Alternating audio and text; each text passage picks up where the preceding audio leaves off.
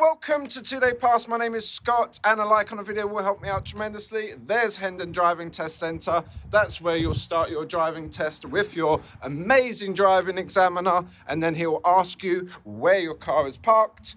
You'll proceed to follow you to the car like a stalker, and then you'll get in the car where we'll say, "Hello, how are you?" 1 second while I adjust. There we go. And then he'll ask you to start your car and go for a little drive. So when you actually leave the driving test centre, just do it with caution, as it is quite a narrow exit here. We're going to go do a complete route at Hendon. I'm going to show you the double roundabouts, apex corner possibly, all these little bits and pieces that you need to know. Take care when you exit the test centre to look around the bush, the George bush, on the left hand side there, because it's very hard to see. Again, just pointing out the triangle there on the left on the pole, as these are pedestrian crossings. Okay, so it's quite important that you know that these paved sections here are potentially pedestrian crossings. With that guy being parked like this vehicle parking, it can obstruct your view of the actual road. So make sure you have a good look. Maybe give space like this if necessary for people to actually move out the way, which will increase your visibility. There's no one here at this crossing, so it's safe for us to keep going. Just take care. The speed limit here is 10 miles an hour, and you've got these horrible speed bumps here. I hate bumps. I hate bumps. Horrible bumps, but I love that car. Right, okay, at the end of the road, we're going to turn right this time. So mirror, mirror, signal right. If you did check out the last video, you would have noticed I went left. I did do apex corner on that video actually. So if you want to go check that video out, we're turning right on apex corner, which is the huge roundabout. Very, very difficult. Must know if you're doing your test at Mill Hill or Hendon. So we're just leaving Hendon Test Centre here, but the routes are very similar for both test centres. This road is incredibly busy, so I'm just waiting my turn here. When there's an opportunity, like you would take if you were a pedestrian, so you'd walk out into the road, I'd walk out now. Now's the time to drive. I'm using quite a lot of acceleration. If you're doing this in a manual car, my advice is don't. Just start in automatic. Make your life easier, more pleasurable, as all cars will be automatic from 2030. Yes, all the major manufacturers of cars will actually be manufacturing automatic only, because all cars are going to be electric. So do not put yourself through the pain of manual lessons unless you really need to. I'm just trying to save you time and money and actually make your driving safer and more pleasurable. So I'm not preaching automatic. You don't need it, don't do it. At the roundabout, turn right, mirror, mirror, signal right. So interior mirror, signal right, position into the right lane. I'm going to take the third exit on this roundabout, turning right towards the RAF museum, I believe it is, an aeroplane museum here. This is the back side of Hendon Test Centre. No one on the right hand side at the roundabout. That's the side I'd need to stop and give priority, like that van's doing for me, because I'm on his right. Past the first exit, past the second exit, mirror, mirror, signal to the left, and there we are, taking the third exit. Bear in mind, these roundabouts are zebra crossings on the exit. Take the next road on the left, interior mirror, exterior left mirror, signal left, and as we come round, look, zebra crossing. There's a man there. Will he cross? No, he's walking past the crossing. However, very difficult to see him as I was coming up to the turn. So there you go, really important. You've just completed a roundabout and a turn. Both of those had zebra crossings on the exits. So do take caution, not only to do your mirrors, do your signal, do your position, do your speed, do your look. And when you look, you're looking for pedestrians that might use, look at this, what's in front of us, pedestrian crossings. We talked about this as we exited the test centre. We had a few pedestrian crossings that weren't zebra crossings, but they worked in a similar fashion, where we had the road change colour, or there's some kind of identifying marks there to mark out potentially where a zebra crossing or pedestrian crossing in the case of the test center is. So it's really important, as it's too easy and multiple times people fail their driving test. This is super common. I don't actually see it on the top 10 list of people failing, but from my experience, I know lots of people, they fail to see a zebra crossing and they fail. Can you see this roundabout here? Make sure you observe to the right. Make sure that you show your examiner that you've seen that crossing, sorry, that junction.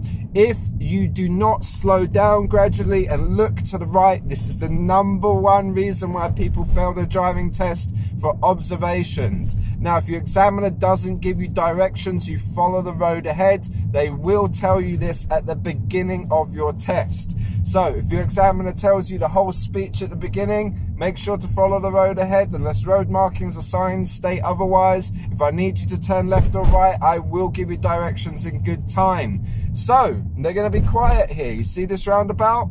I'm not saying any directions. Slowing down, checking, good visibility there, nice and open, showing the examiner that I have identified the junction by myself.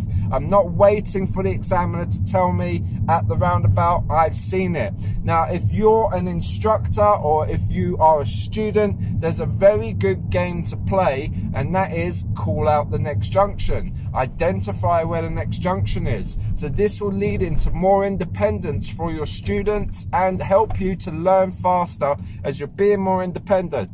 At the roundabout, turn right, mirror, mirror, signal, roughly 5 to 10 car lengths from the junction. I position towards the right hand side of my lane. Positioning into the right is also another way of telling people where you're going. So it is regarded as a signal. So definitely bear that in mind. Position, very important. So if you're not signaling, if you've got the correct position, this can actually be a signal, and you can kind of use that to your benefit, because if you forget the signal, well, at least you position correctly. This can work in your benefit. I'll show you that now. Mirror, mirror, signal right. See how I position nice and close to this island here on the right, giving plenty of space for any vehicles that might want to turn left. And that, if I wasn't signaling now, would also tell people by my position where I'm going to go next. The road is clear. I would walk out. I make my way to the center of this road before I start to steer the steering wheel. Now, if you turn too early, this can be a driver fault. So make sure if the road is clear, you make your way to the center of the new road that you're turning onto, then turn the steering wheel. Do not turn before you reach the center of the road. Okay, so now look at this. I'm checking my mirrors lots of times, interior and exterior, to the change of direction that I'm going to be doing. This is the most important mirror checks. So make sure that you do lots of practice with your instructor to check your mirrors to the left, move in, check your mirrors to the right, move out. And you want to do this before, mirror, mirror, signal left, take the next road on the left. You want to do this before you actually move the steering. Don't look and steer. See, identify the hazard that's coming up. See that you'll need to change direction early. Check the mirrors early. Change direction early. Very, very good habit to have as a driver, and the best drivers will just do this without even noticing. At the end of the road, turn left, mirror, mirror, signal left, roughly 5 to 10 car lengths away. You may notice I'm doing it a little bit later because I'm giving lots of advice here, trying to help you pass your driving test first time for free, guys. For free. All right, you can watch other people make silly mistakes on the driving test or mock tests and stuff. We have that on the channel as well, so if you want to go there and see it actually happening to people as they're doing a mock test, brilliant. But these videos will also give you lots and lots of value as you're getting non-stop instruction from a grade A driving instructor for over 10 years, guys. So I'm not going to fit through there, so I'm going to wait here. check my interior mirror to see who's behind me, and now I'm looking through the vehicles in front. Can I see any oncoming vehicles? Yes, but it's too late. I'm in this gap now, so I'm coming in nice and slow. This is a very interesting situation, and I've got a car behind me. Can you see what I'm doing? I'm leaving space for this vehicle to move out of my way so I can keep going and the car behind me can keep going. Now imagine you're on your driving test. What kind of decision would you have made? Would you have been looking through the windscreens of the vehicles in front of you, the parked vehicles, to try and assess if there was oncoming traffic? Or would you have just been leaning and looking round the vehicles? Either or is okay, but all of it together, all these tips, all this advice is just going to help you pass your driving test first time. You've got this good knowledge and you start to practice it on your driving lessons with your instructor. Will also save you time and money because you've got the knowledge. You can start to ask questions to your driving instructor, or even just start to apply this into your lessons, providing you can remember this material. And then when you know it and you start to use it, then it becomes a habit. When it's a habit, it's something that will just happen without you even needing to think about it. Once you reach this level of driving, it's almost certain that you're going to pass your driving test first time. If you're not to this level of driving, it's not that you're not ready for a driving test, and it doesn't mean that you won't pass, but it doesn't give you the added extra, if you like. At the end of the road, turn right, mirror, mirror, signal right. We are on Orange Hill Road. And I can't see, so, oh, now I can. So I've creeped out. This is called a creep. I've actually gone past the giveaway lines now. I've not affected the traffic because there is a parked vehicle on my right. If you do want to go and look at the channel, do it after this video, please. And you'll see I've got a 360 camera on some of the videos, so I can actually show you what's on the right now. But we're doing this more basic with just 2 cameras here, no 360 camera. If you enjoy the 360 camera videos and you enjoy all of this stuff that I try to help you with, please put it down in the comments below because it helps me. So anything you like, anything you don't like, anything you want to see more of, please put it down in the comments below. Okay, at the roundabout, I'm gonna go straight ahead, second exit. Is there anyone on my right? I'm doing an appropriate speed. I can look, I can think about it, I can talk. Mirror, mirror, signal left, position to the left. Relax the steering wheel a little. This will help you to stay positioned to the left and glide you out or spiral you out to the left-hand side when you leave the roundabout. It's very important that you relax the steering as you get towards the exit to the roundabout, and this will help you to position correctly and have good lane discipline so that your examiner doesn't say that you were cutting into other traffic or leaving too much space and then moving over. We're safe. We're positioned in between the lines, 1 meter from the curb. We're definitely in the left lane. This is correct driving procedure and it's very, very safe. We don't want the examiners to feel like if they pass you, you might have an accident within a couple of days. They want to know that they're going to pass you. You're going to be a safe driver on the road. This is what the examiners are looking for. Okay, now what we're going to do is we're going to come down towards the end of this road where we're going to have double roundabouts. Now, double roundabouts are super complicated. What we need to do is make an assessment for the first roundabout to put us in the best position for the next roundabout, depending on the directions we're going. Interior mirror, right mirror, change direction around the parked car. Double roundabouts are coming up, and I'm going to go right at the first roundabout, left at the second roundabout. So where are the roundabouts? We're scanning the road ahead, we're looking for information. Oh, there's a sign. Follow the sign to Mill Hill. Now on your driving test you will be doing 20 minutes of independent drive, and quite commonly you can be asked to follow signs. You will be asked to use sat nav, so do practice on both parts of independent drive with your driving instructor.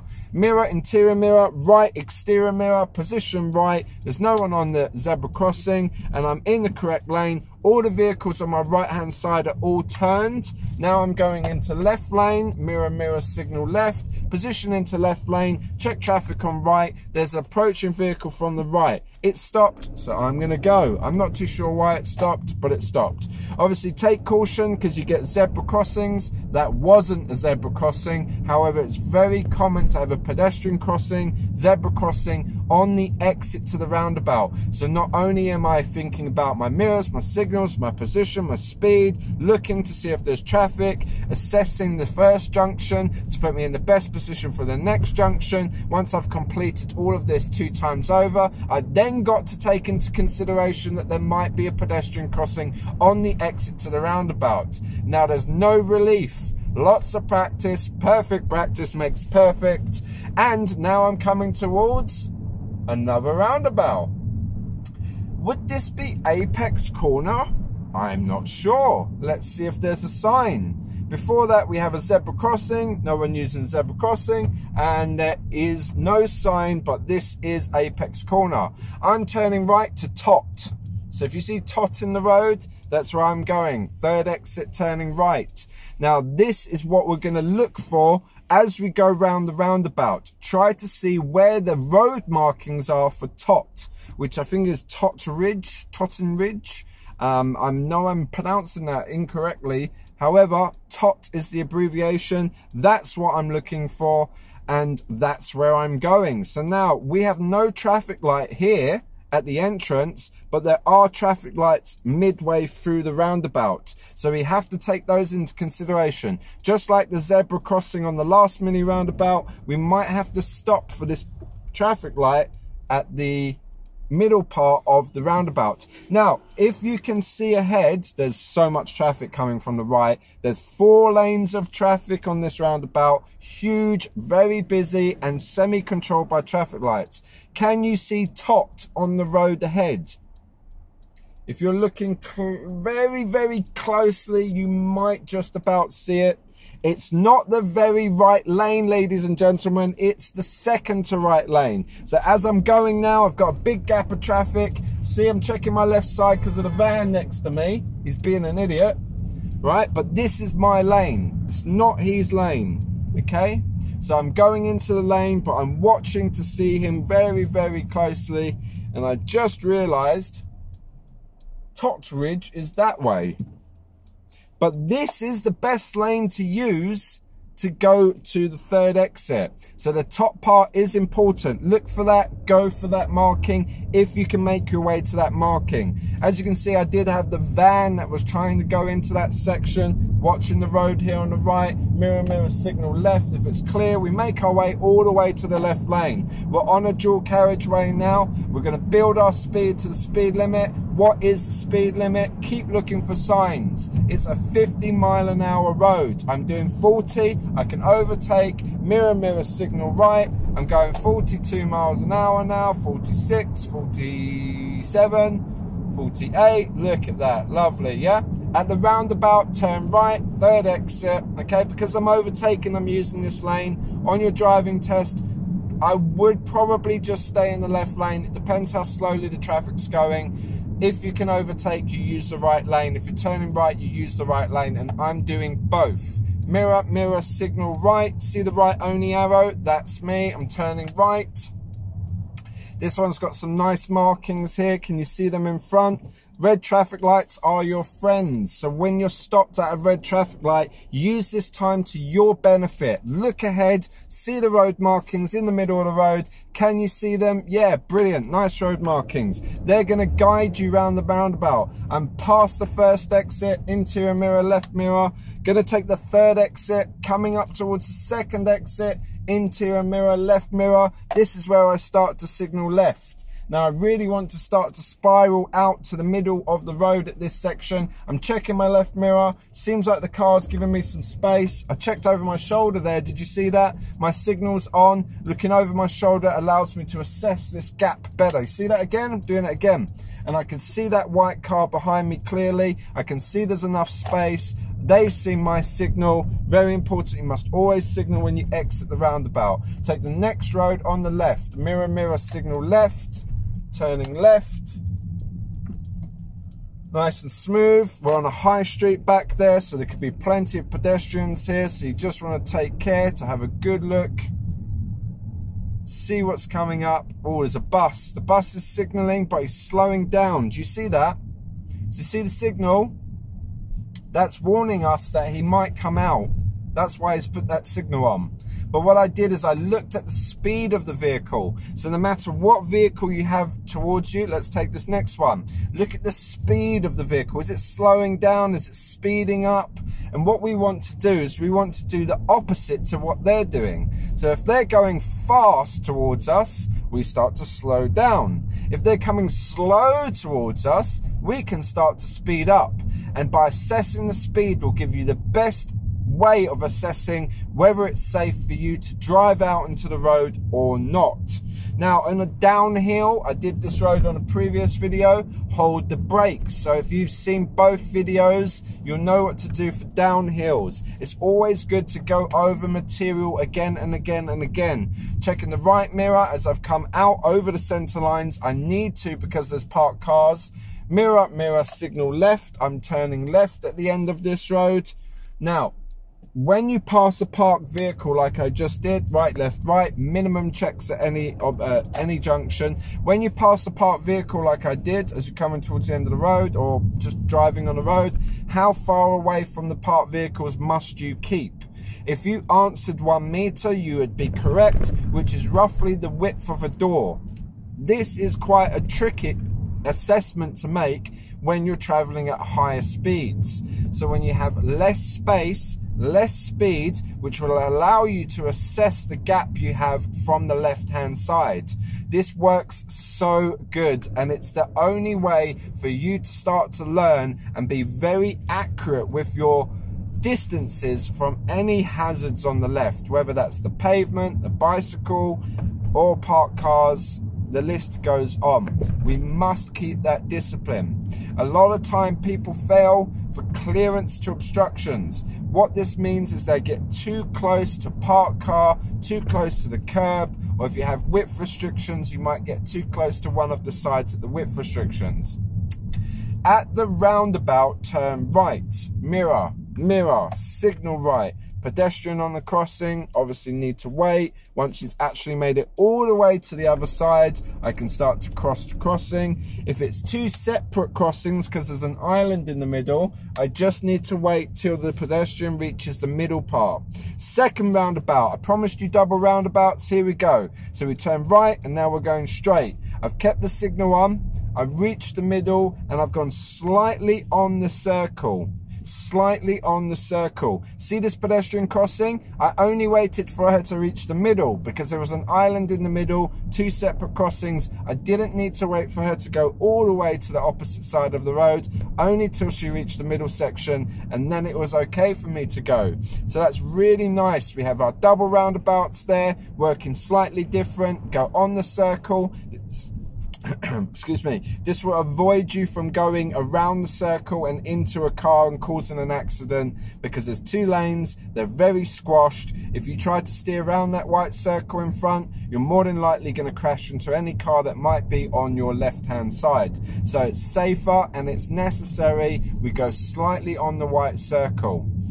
And then we had our zebra crossing at the exit.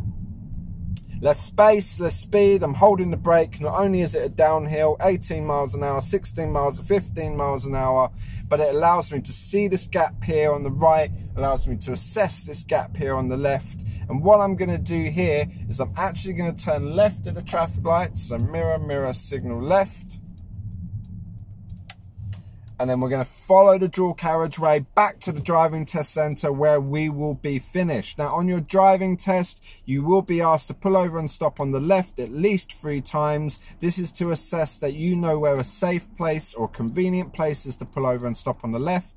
Look for lampposts or trees or poles of any sort in the distance because there will be raised curb next to trees and poles and lampposts. So it's a good way of identifying a safe or convenient place in the distance. Then you'll be asked to drive away. Actually, I need this middle lane here because we're going to be going towards central London. Okay, and and then you'll be assessed on your ability to drive away after you've pulled in to stop. And what the examiners are looking for is that you do this safely by checking all the way around the vehicle if it's necessary, at least to the right side, because as you move off, this would be the most dangerous side. If you're parked on the left, moving out into the right into traffic, this is the most dangerous side. So we need to check the blind spot. Make sure you always signal when you drive away, always signal when you pull over to stop. For your driving test, you cannot go wrong. Yes, other people might tell you sometimes signal, sometimes don't signal, but literally if you always do it, it's easier to remember, you'll get into a good habit, it's actually a safer thing to do as well, and you will not get marked down for it on your driving test. If you're going for a higher standard of driving, as in becoming a driving instructor and on from there, you will get marked down. But for a regular driving test, you must signal when you drive away, you must signal when you pull in. I can't stress that enough, as I've had too many students fail for not signaling when they pull over to stop, and there's a car following them, so that car has no idea they're going to pull over and stop. Fail, serious fault for signaling. Mirror, mirror, signal right. I'm going to go turning right at the next traffic lights. Waited for that vehicle to pass me. I checked my mirrors before, but I didn't signal. Notice how I'm checking my blind spot. It's literally just a glance, a second look over my shoulder, just to make absolutely sure I'm comfortable with doing it. It makes me feel more confident and safe. You don't need to do it for your driving test, but it's definitely a good habit to have. So as you can see from these videos, you're not only getting advice to help you to pass your driving test first time, but I'm actually giving you more skill sets here. So if you're changing lanes on a dual carriageway or a motorway and you're going across multiple lanes, it can be very beneficial to check your blind spot, only if you feel comfortable with doing this, but definitely something that you'll want to start to do either towards the end of getting ready for your driving test or after you've passed. And another good place to do this is when you exit a roundabout, like you saw me doing earlier.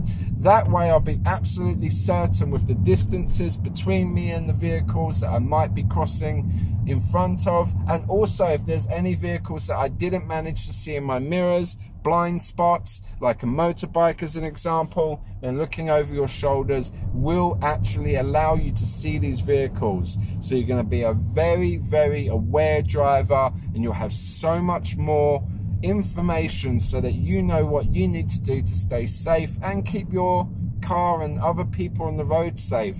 So, you know, if you're a family person, you've got kids in the car, you want to have these kind of added extras so I'm just looking for the entrance to the car park it's here. Mirror, mirror, signal right. Coming towards the center line, positioning towards the center line, nice and close to the center line. Person in front of me just pushed out in front of oncoming traffic and me. So I held back, just let them do the thing. The lady there has looked at me, she's seen my signal, she knows where I'm going. So not only are the signals going to benefit other road users, but they're also going to benefit pedestrians. I hate speed bumps. Okay, so we're back at the test centre. More speed bumps. Here we go again. Oh, lovely. Thank you very much for that. Right, speed limit here is 10. You heard it beep. We're back to these little paved sections here, which are considered to be pedestrian crossings or zebra crossings. So look, I've got this man here holding his water bottle. What is he doing? Is there anyone on the other side? No, he's not really doing anything, is he? I'm going straight. The van has to give way to me. He has give way lines. So I'm proceeding, showing everybody that I'm a confident driver, show my examiner, I know that he has to give way to me. Mirror, mirror, signal left. And then you got this guy here just pulling out in front of you. Like I said, very narrow entrance, okay, or exit. So when you go in and out here, really nice and smooth. Look out for people, and then you'll know it's safe. Now you might be asked to do your reverse bay parking here at the beginning of your test or end of your test. So you take your reference point and then you adjust your steering full lock to the side that you need to go. Use your camera if you have your camera on your car, which we have, which helps me to see the lines. I've got little mirrors on the side of my car. I can see the lines in those. I know I'm in the line. I know I'm fine. I know I'm done. I've been Scott. Don't forget to leave a like on the video. Any comments or questions, put them down in the section down below. And stay safe, stay tuned, and I'll see you next time.